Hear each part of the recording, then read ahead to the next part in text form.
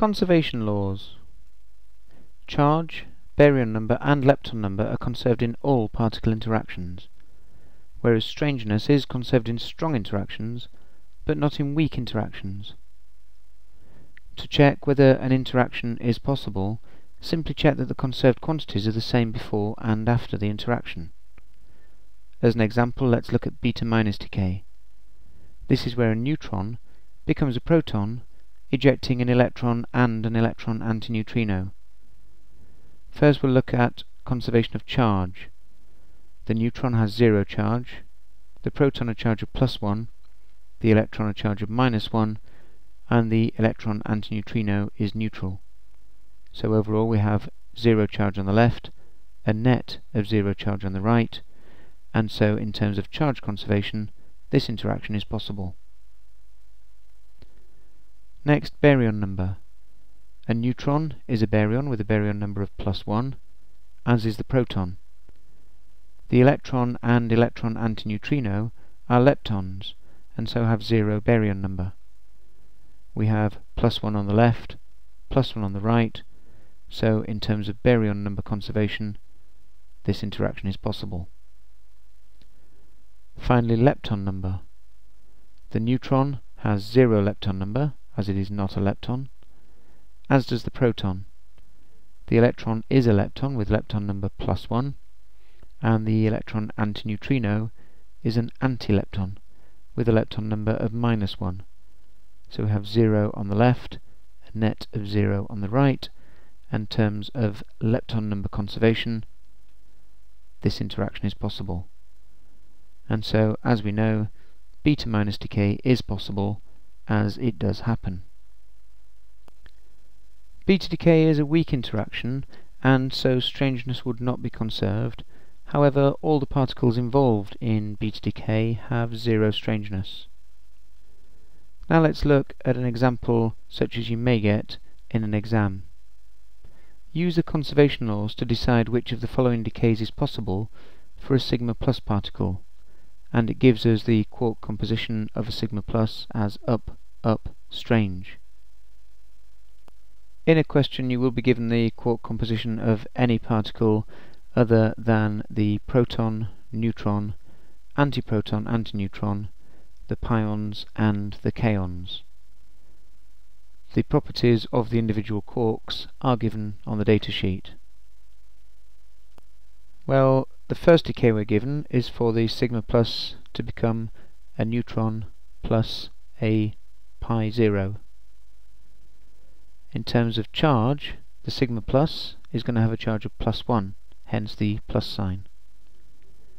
The neutron has 0 charge, and the pi naught has 0 charge. So, straight away, in terms of charge conservation, this interaction is not possible. For completeness, we'll go through the others. Baryon number. The sigma plus is a baryon, and so has a baryon number of +1, as is the neutron. The pi 0 is a meson, and has a baryon number of 0, and so we have +1, +1, so in terms of baryon number, this interaction would be possible. And lepton number, none of these particles are leptons, and so in terms of lepton number, this also would be possible. However, with just one conservation law broken, the interaction is not possible. The next decay we're given is for the sigma plus to become a neutron plus a pi minus.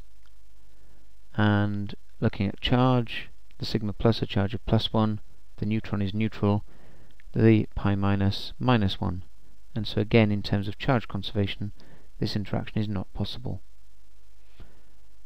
Baryon number, the sigma plus is a baryon, as is the neutron, the pi minus is a meson, and so in terms of baryon number this would be possible. And for lepton number, again none of them are leptons, so we have 0 lepton number throughout, and it would be possible. But again, one law broken, this interaction is not possible. The third decay would be for the sigma plus to become a neutron and a pi plus.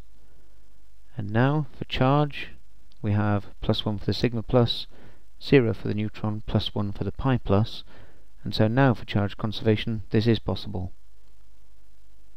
For baryon number, the sigma plus is a baryon, as is the neutron. The pi plus is a meson with 0 baryon number, and so this is possible. And for lepton number, they're all not leptons and so have 0 lepton number, and so this is possible. So this third decay is the only one which could be observed. We're then asked, is this a strong or a weak interaction, with reasons? Well, if we write down the quark composition, we're told that the sigma plus is up, up, strange. The neutron, we're expected to remember, is down, down, up, and the pi plus, we're expected to remember, is up, anti-down. So this will have a strangeness of -1, and this have 0 strangeness. Therefore it must be a weak interaction, as strangeness is not conserved. Example 2. Use the conservation laws to decide which of the following decays is possible for a delta plus plus particle, which we're told consists of 3 up quarks. Well, this is the first decay, with the delta plus plus becoming a proton plus a positron.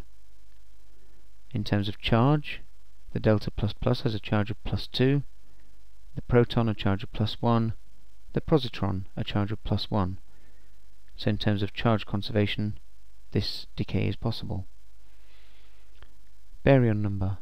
The delta plus plus is a baryon with a baryon number of +1. It consists of 3 quarks.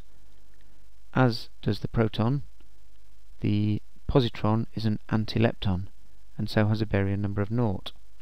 So we have +1 on the left and on the right, so in terms of baryon number conservation, this decay is possible. In terms of lepton number, the delta plus plus is a baryon, not a lepton, and so has a lepton number of 0, as does the proton. But the positron, being an antilepton, has a lepton number of -1, and so this is not conserved, and this decay is not possible. The next decay we're offered is for the delta plus plus to become an electron neutrino and a positron.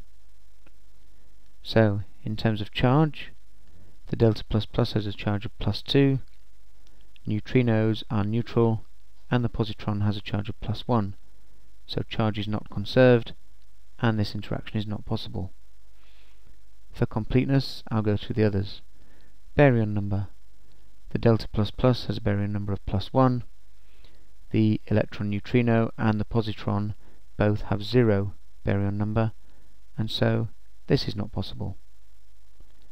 And lepton number. The delta plus plus has 0 lepton number. The electron neutrino has a lepton number of +1. The positron a lepton number of -1. So in terms of lepton number, this is possible. But don't forget, one violation of one conservation law means the interaction is not possible. And finally, does the delta plus plus become a proton plus a pi plus? Well, charge, the delta plus plus charge of +2, the proton a charge of +1, the pi plus a charge of +1. So charge is conserved. Baryon number, the delta plus plus baryon number +1, as has the proton. The pi plus is a meson with 0 baryon number, and so this is possible. And in terms of lepton number, they all have 0 lepton number, and so this is possible. So the third decay we're given could be seen.